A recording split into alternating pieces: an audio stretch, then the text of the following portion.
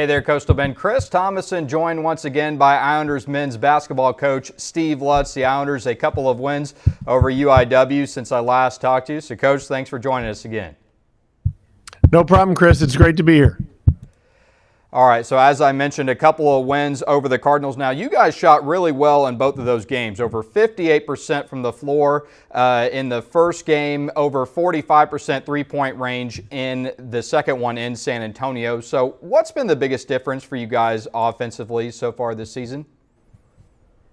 Well, I wish I could tell you it was coaching, but none of us can take credit for that. I would just tell you that since Christmas break, you don't have classes. You don't have a lot to do, to be honest with you. And so the guys have spent an enormous amount of time in the gym.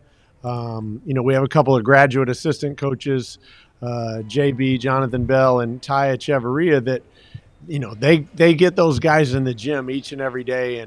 And the more shots you make, the more often that you see that ball going through the basket, it just builds confidence. And I think that our guys are playing with good confidence right now. So you're getting into a meatier part of the schedule. You've got a Southland Championship rematch against Southeastern Louisiana this Thursday at the American Bank Center. You've got New Orleans on Saturday, who was a preseason top 3 pick. So I guess the same question I asked you last week, you had to keep the guys focused on a UIW team they should beat. How do you kind of keep the guys on an even keel this week against some pretty high intensity games?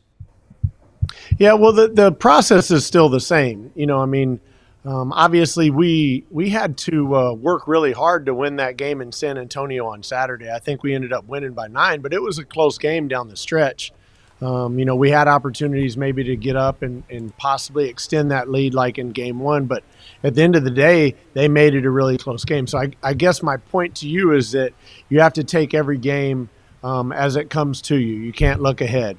But with that being said, now that you have a Thursday, Saturday format moving forward, we try to focus a little bit on Mondays for the Saturday opponent, and then Tuesdays and Wednesdays is obviously the Thursday opponent. So then, Friday you're trying to recover, and then you're focusing on the Saturday opponent. So we've changed our setup just a little bit. But again, it's the same process. You have to take it one game at a time. Now, this was a team that didn't need a lot of help from last season. You win the conference, you get to the first 4, you return almost every starter. That being said, talk about the help that has come in. Ross Williams, he's been a really big addition for you guys. Yeah, and we felt like that we had a good amount of experience returning. We felt like we had plenty of rebounding. We thought that, obviously when you lose Miles Smith and he's, over 1,000-point scorer, you're going to need to bring in somebody that can replace some of that scoring and also can replace some of that experience and maturity. And Ross has been a blessing. I mean, he's been named a captain here lately. He's obviously shot the ball at a very, very high clip.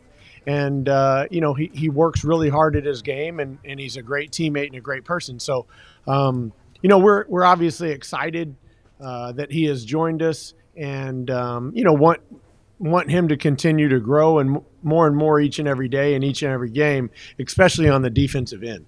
And, I mean, how much does it help, him being a graduate senior? Like you kind of mentioned Miles Smith, that guy that's been around for a while. He might not have been here, Williams, but he's been on the court for a while. Yeah, I mean, anytime it's just the old adage of, do you redshirt young people? Do you redshirt freshmen? You're just a much better basketball player when you're 22 years old than you are when you're 18-year-old. You're 18 years old. So, Ross's experience, and obviously he scored a lot of points at his previous institutions. Ross's experience in terms of being battle-tested game-wise is invaluable. And on top of that, he's just a very good natural leader as well. All right, Coach. So last question here. Do you have any New Year's resolutions, and have you broken them yet? Oh, shoot. Yeah, no, I've already broken them. My biggest New Year's resolution is to control my language in practice and during games. And unfortunately, we had a bad call on Saturday night in San Antonio, and I lost it a little bit on one of the officials. So I'm out. It's time to go back to being me. Maybe you need a swear jar for the kids and, at least let them profit off that.